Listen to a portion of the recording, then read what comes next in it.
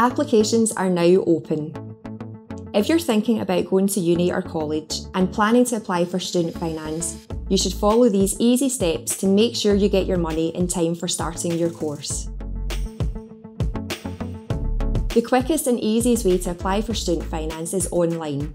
It can take up to 6 weeks to process your application, so you should apply for student finance as soon as possible.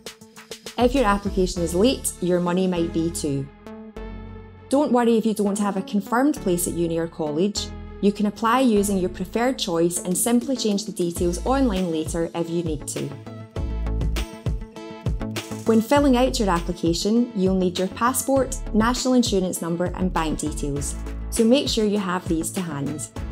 If you don't already have a bank account in your own name, you'll need to open one, as we need these details so we can pay you your money. It will take around 30 minutes to complete your application. Some student finance can depend on your household income, which is the income of your parents or partner.